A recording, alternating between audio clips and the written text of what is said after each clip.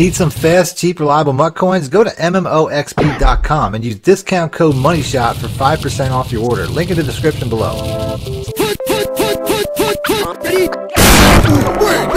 Welcome back, YouTubers and Madden fans. This is Mad Money Shot, sniffing up the Madden cheese as always. Got some defensive plays for you today out of the 49ers playbook. We're going to be focusing on stopping the run. So whether it's an inside run or an outside run, I got two plays for you that should do a good job at both. And I'm going to go ahead and show them to you right now. If you follow this channel regularly, you probably know these plays.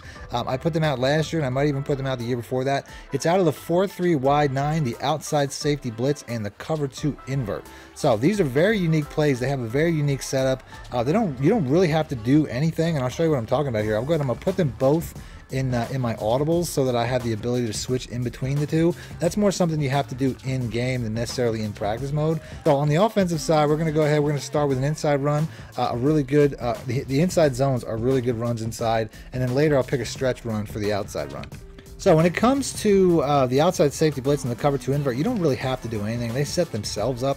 I find it's best to actually use the safeties, get them down to the box a little bit closer if you have time. I also find it's best to pinch the defensive line, but you see when you do that, these safeties have a tendency to walk back. I don't know why EA can't fix that, where when you make adjustments, it kind of resets the play, because that can kind of catch you off guard. So sometimes it's best to not do anything at all, and just basically let the computer do it. Now there, I didn't even know the play was starting. You see when we're off the bat, I wasn't even doing anything because I'm still talking, and it shut the run play down. So if you do make the adjustments when it comes to this play, just be aware that the safeties will reset. So it's best to be on one of them while you make the adjustment, and then try to catch the other one before he walks back. Totally dumb.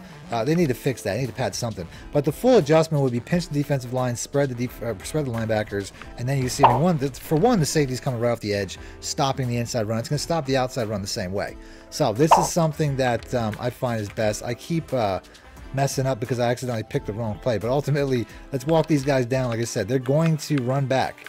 You can see right there, got to catch the one guy before he makes that run back. And that's pretty much this. Like I said, inside runs, outside runs, this is going to be a really good way to stop both. I'm not really doing anything. You see the guy coming off the edge is taking care of the run for the most part. As far as the other play goes, this one here, it's good. You know what I mean? It's a good run play, but also a good run stopping defense. It looks the exact same, but it's really, you know, you use this as a scheme.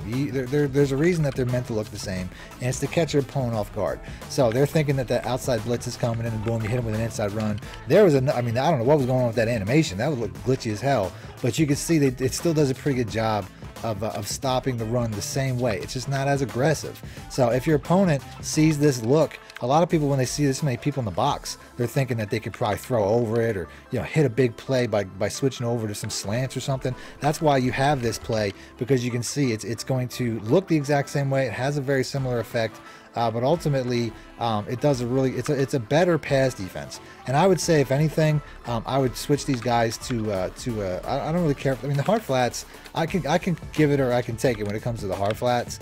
But ultimately, I think cloud flats are going to be a little bit better because they are so close to the box. You might want to give yourself a little bit better of a defense. But you can see, I mean, for the most part there, I mean, the cloud flats didn't handle the run as well. So the hard flats will handle the run much better, but the cloud flats obviously are going to be a little bit better in the pass defense. So like I said, I'm getting sick of having to bring these safeties down. That's supposed to be their job. They're supposed to be down here.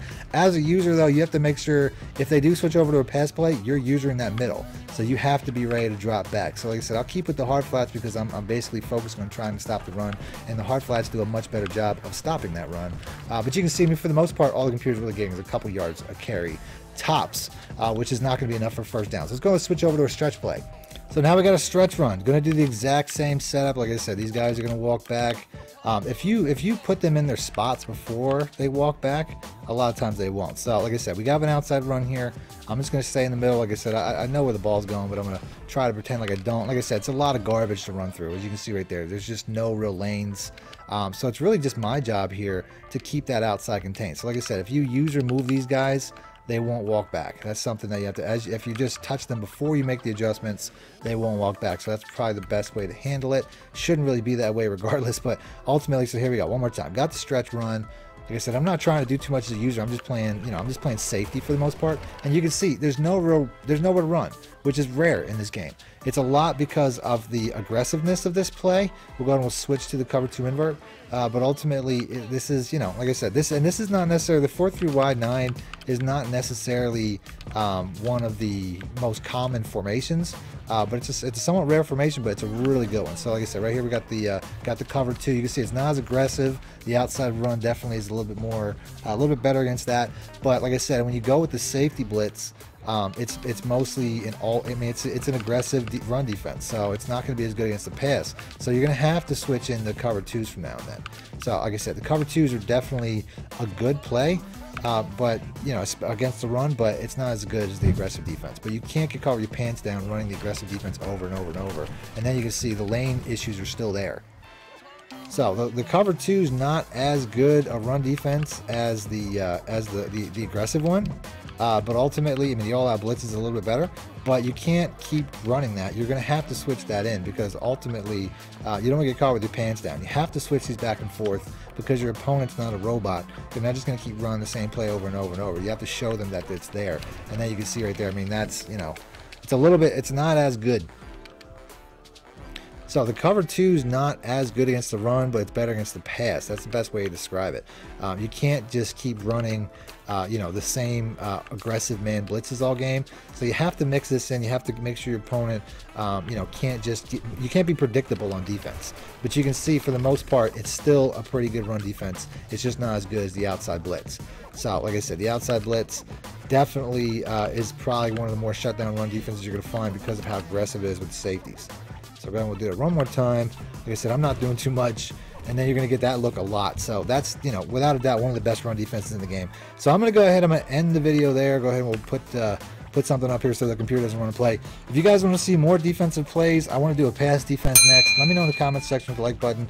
Other than that, thanks for watching, man. Moist it out. Need more help or just want to show your support? Then head over to my Patreon and join my team, where you can get exclusive content like ebooks and bonus plays, as well as early access to my vids and more. Link in the description below.